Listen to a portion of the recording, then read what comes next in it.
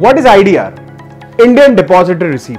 Are similar to ADR and GDR, but the only difference is they help Indian companies to raise funds from the international markets. It's totally reverse.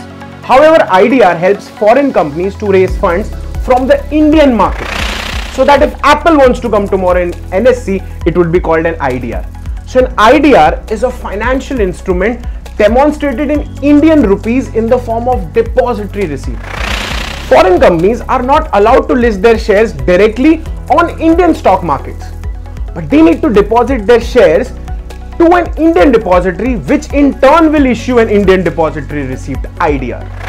These IDRs get listed on Indian stock exchanges like BSE and NSE and work just like an equity share.